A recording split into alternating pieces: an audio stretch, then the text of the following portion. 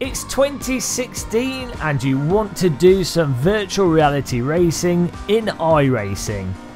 The only problem is you don't have a supercomputer and you're unsure of what settings do what and how to get iRacing to work well with your head-mounted display.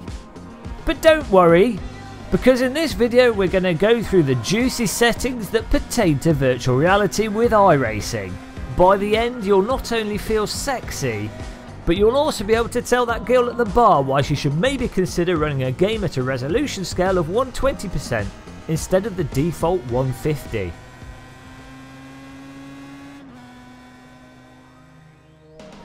Turn up the music and take your clothes off. First of all, you're going to want to make sure that you have a supported VR headset. And at the making of this video, that's either the Oculus Rift or the HTC Vive. Though iRacing should also work with any OpenVR headset that loads into Steam VR. With that out of the way, let's get down and dirty into those settings. In all their wisdom, iRacing not only have in-game settings that allow you to change the visual fidelity and performance of the title, but they also have an important file hidden away like something from the X-Files, though not nearly as mysterious or as exciting. The file shall be known as the renderer dx11.ini. Now this file not only contains all the settings found in the game, but it also contains some key juicy VR settings. The main one and the most impactful to performance is the resolution scale PCT, or resolution scale percent. What this does is it scales the resolution that the game is rendered at. And those of you familiar with VR will know if you render the resolution higher than the VR's display, you actually end up with a much more crisp and defined image. So it's often good to over-render to get a better quality view of things. Unfortunately, if you're on the cusp of VR and you have a slightly slower computer, this setting is incredibly taxing. And the default of 150% is a little bit extreme.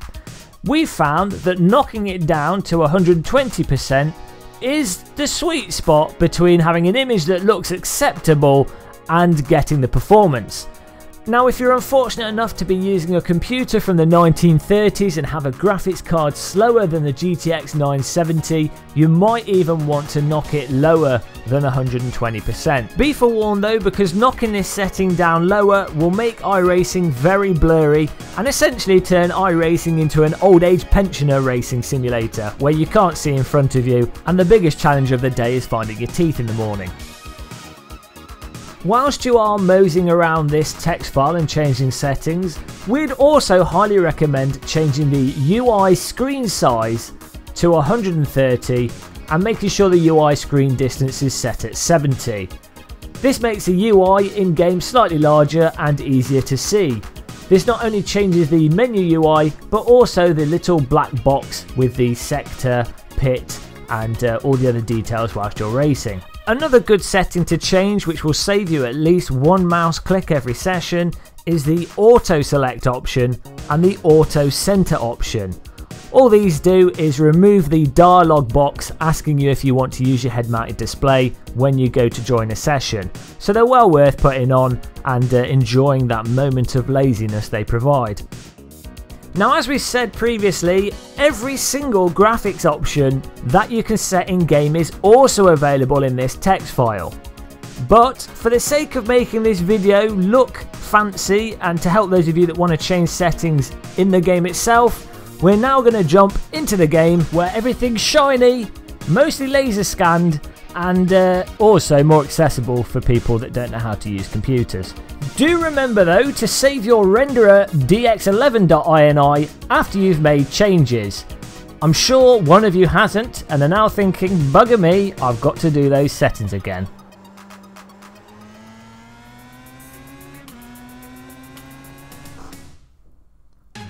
Bringing up the menu options inside of the game, we can go to the graphics tab and you'll notice a plethora of settings that you can change. Now the resolution doesn't actually correspond to the headset resolution, but it does correspond to the resolution of the mirrored view, but you can just set that to as low as you want. It doesn't seem to make much difference at all. The UI zoom will affect the zoom scale of the UI, which you can also change in that text file. You can change that from here and make it bigger or smaller, and it might actually be better to change it in the game so you can see which is more or less to your liking. Multi-GPU support, one GPU. Generally for virtual reality you're better off with a single GPU because SLI tends to have issues with latency, though moving into the future that's likely to improve, especially with DirectX 12 onwards. Now when we get to the nitty gritty of the performance settings, typically the biggest performance impactor with all video games are things like anti-aliasing, shadows, dynamic lights, and then the number of objects on the screen. Of course, if you're fortunate and have a reasonably high-end machine, say a graphics card above a GTX 970, like a 1070 or a 1080, you can probably put iRacing on near maximum settings and not worry about it. In our case, we're running on a GTX 970, which is pretty much at the edge of what's acceptable for VR. Also, we tend to do a lot of streaming, and so our computer is under a fair amount of load, making it very tricky to get the performance from games required to hit that 90 FPS at all times. Regardless, the settings we've got here we believe represent the absolute best foundation low settings before you really start damaging the gameplay. First of all, we've got the cars, pit objects, event, grandstands and particles all set to low detail. Now the grandstand and pit objects seem to be the most important settings in that they tend to introduce the biggest amount of frame rate variance, especially when you're coming to the start finish line.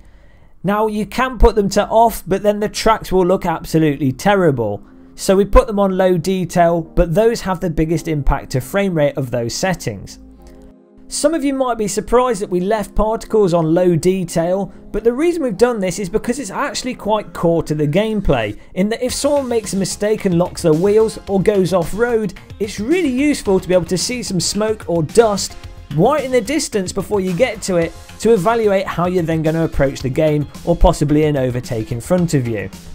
Crowds and objects are set to off because they really don't affect gameplay, and if you murder someone, if there's no one to witness it, it didn't happen. Headlights we've set to low detail. You could probably turn them off, but if you are driving at night, it's probably advisable to actually have some form of headlights in the game. Max cars we've set to 17. Again, you could set this lower. We just found 17 to be a good sweet spot to be able to see cars in the distance and not have to worry about anything popping up around you. Frame rate limit, make sure it's ticked to no limit because you don't want a limit. You want it to just be hitting that 90 FPS, which it should cap itself at.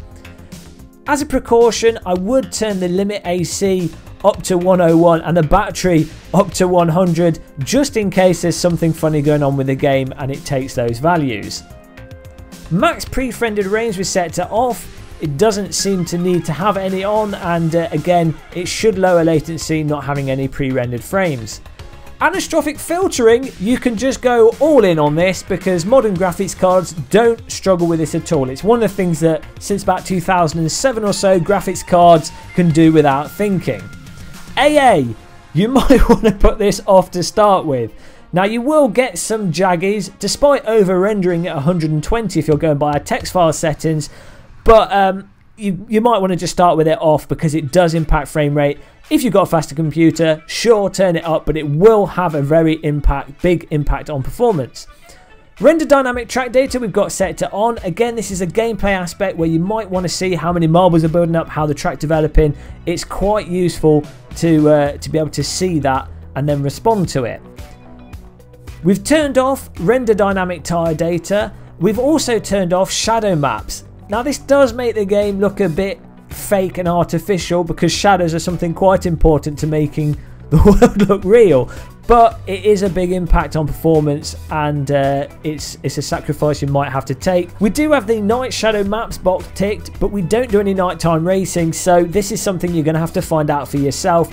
Turn everything on low and then gradually turn it up to see if it impacts the frame rate. Bear in mind though, shadows and lighting will have a large impact on your performance.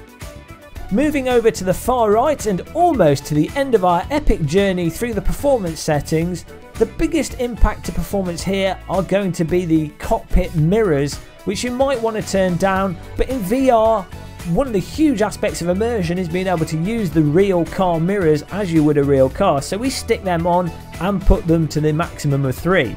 Different cars have different numbers of mirrors, so you could turn that down or up depending on what vehicle you're driving or the mirrors that you tend to like to use.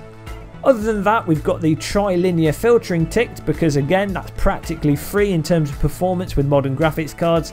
And we've also clicked the 2048 by 2048 car textures because generally textures again are something that modern graphics cards don't tend to struggle with. We haven't ticked the higher detail in mirrors, the headlights on track mirrors, far terrain, 2-pass trees, video mem swap high-res cars or hide car number while testing. The main things there are things like higher detail in mirrors and the far track terrain.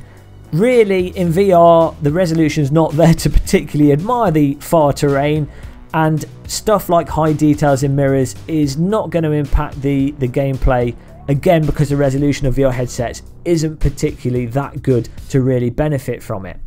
But there you go, that concludes pretty much all the graphics settings that you could want to set to get good performance in iRacing for your virtual reality headset.